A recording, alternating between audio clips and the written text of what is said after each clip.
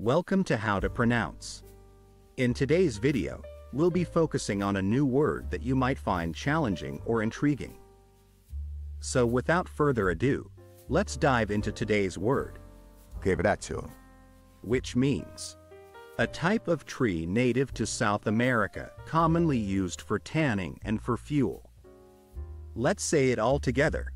Quebracho. One more time. Quebracho. Now let's split the word into syllables and then pronounce each syllable one by one. Quebracho. Thank you for joining us on this adventure in pronunciation. Remember, language is a journey, not a destination. Keep exploring, experimenting, and expanding your linguistic horizons. We'll see you next time.